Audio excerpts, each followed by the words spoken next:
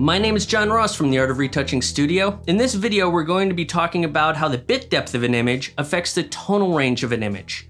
This is important to understand because if you allow Photoshop to be in control, it will easily choose something for screen display and not necessarily for print display. Tonal range goes from absolute black to absolute white with shades of gray in between. Absolute black is referred to as 100% black. Inside of the shadow areas, it's referred to as 75% gray, or the 3/4 tones. Next, we have 50% gray, or the midtones, and then we have 25% gray, otherwise known as the quarter tones. And finally, 0%, which is absolute white. At its core, this information is good for simple grayscale images where you have black, white, and shades of gray in between. Each shade of tone is referred to as a step, because as you will soon see, you are only allowed a certain amount of steps when going from black to white. Once you introduce the concept of color, you can now work in RGB, which is red, green, and blue.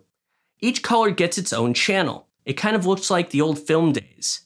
Here, we have the darker the shade, the higher concentration of that color. If you were to overlay each of the channels together, they combine to display a full color image. Your images are made up of pixels.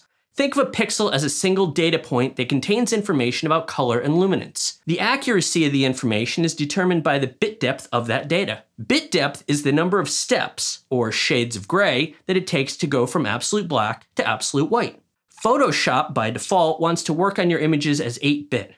This is fine for websites and other digital media. This is also good because most devices use an 8-bit display. While you could easily get away with using 8-bit for your regular photography images, as you will see, you will actually be missing out on a lot of possible color data.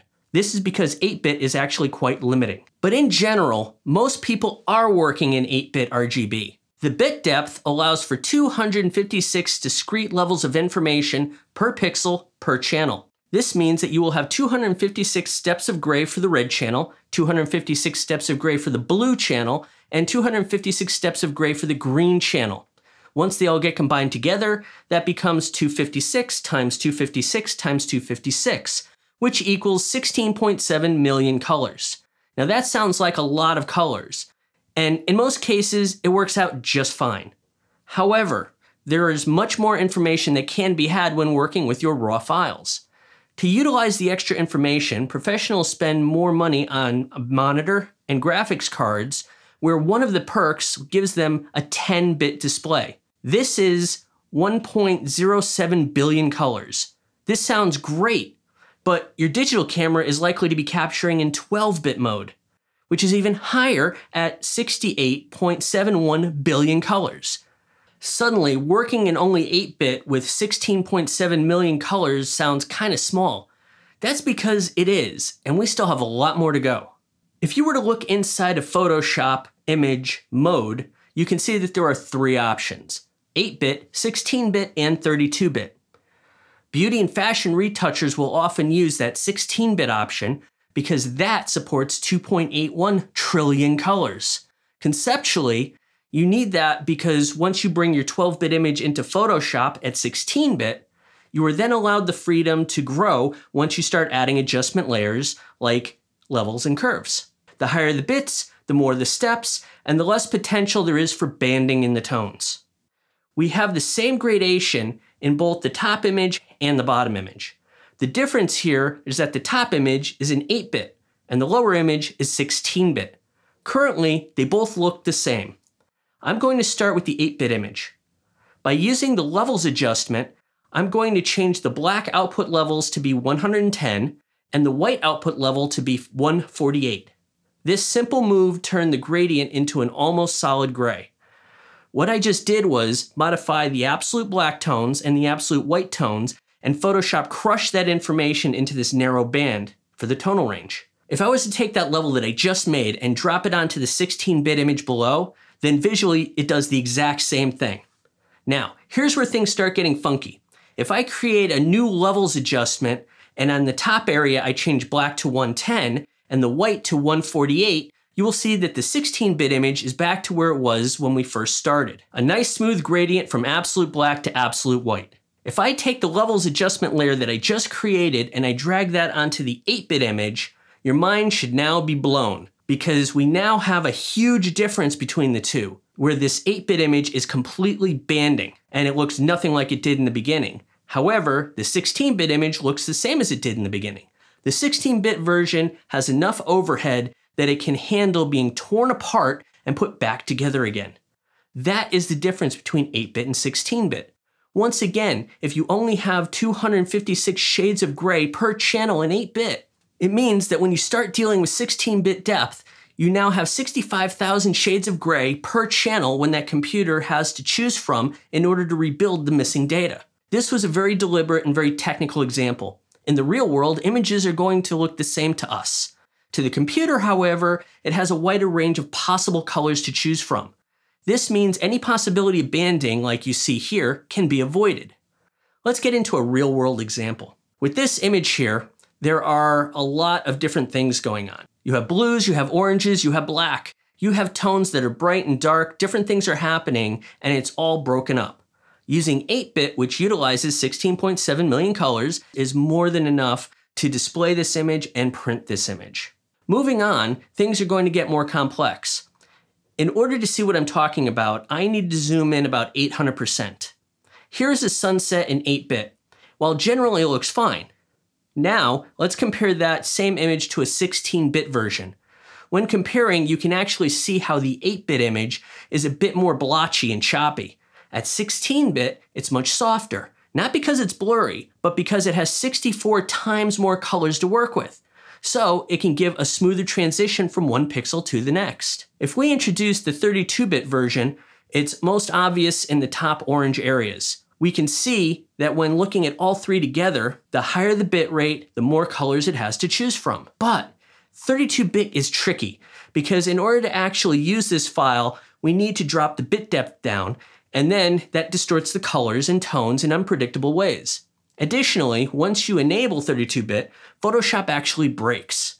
With less than half of the features still working, most things are simply grayed out or inaccessible. In order to really start showing you what I mean, I've intentionally boosted the contrast of these next images. The 8-bit, once again, looks fine, but that's only until we compare it to the 16-bit version. Once again, when you get up close, you can see how crisp and crunchy those pixels are in 8-bit because they can't make the softer transitions. In this last example, you can see how 8-bit has really severe, hard pixelization and distinct banding. Banding is when you clearly see the rings or the lines. It's the steps we were talking about earlier as it tries to go from one shade to the next. It isn't as noticeable in the 16-bit version because it can make those smoother transitions. If you're in the dark about as to whether or not you need to use 8-bit or 16-bit for your image, unless you have a severe sunset gradient, you are more than likely okay with 8-bit. If you feel as though you may have a problem, simply change 8-bit to 16-bit while you're still editing in Lightroom or Camera Raw before exporting the file. If you do that, you should expect a nice smooth gradient out of your image. But yeah, this is the reason why high-end photographers and retouchers use 16 bits per channel as a standard. It doesn't mean that every image actually needs it. Very few actually do. However, we no longer need to even worry about banding as a topic for us or for our clients. After Photoshop's image mode 16 bits per channel, this is followed by Photoshop's image mode 32 bits per channel. 32-bit, however, is a whole other beast. It is the exclusive domain when creating HDR images. No need to even think about this bit depth again inside of Photoshop. So, always keep your images at 16-bit and you'll be glad that you did. However, here's the thing though. In working on this video, I had the hardest time coming up with any images that actually required 16-bit. As a professional, it's my job to say that you need to use 16-bit on every image. However, as a professional, I also know where the color increase and more importantly, the size increase is actually needed. The problem we are dealing with today is that the new cameras come with such high megapixels, generally between 40 and 100, that working on them in 16-bit isn't really worth the slowed down workflow in Photoshop. I have a beast of a machine, and yet using 16-bit with smart objects from a 50 megapixel camera really leaves me waiting around while it pushes all those colors. Don't mistake the difference of using 16-bit versus 8-bit will reveal an entirely new world of color. It really just adds greater depth of possibility to each pixel of data. The thing is, your monitor can't see it and your printer can't print it. So, other than the placebo effect, is there any true value in 16-bit depth? Sunset images have massive gradations of similar hues. Quite often, an 8-bit display will not be able to show every color variant within that gradation. Instead, it will replace the color with the nearest neighbor that it can display. This will lead to visual banding on your monitor. I went through my own catalog of 90,000 images, and then I went through a professional photographer's catalog of 500,000 images, and I was only able to come up with a small handful I would even consider 16-bit as mandatory. Pros will likely disagree with me, but I stand my ground. The reason is that while all images will benefit from 16-bit over 8-bit, obviously, the true test is in the presentation. Assuming most digital displays are 8-bit, the quality will automatically be downgraded anyway. Also considering print media needs to go through an 8-bit CMYK conversion, I further stand my ground.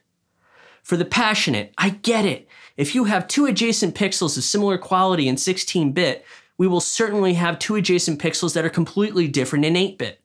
We will obviously lose fidelity of color, tone, variation, and definition, but I sustain that normal people glancing at the image simply couldn't care less.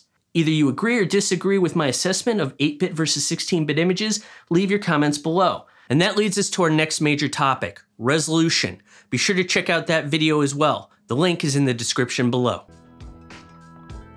If you found this video helpful, please go to www.theartofretouching.com where you can find more tips and tricks to make you a better photo retoucher.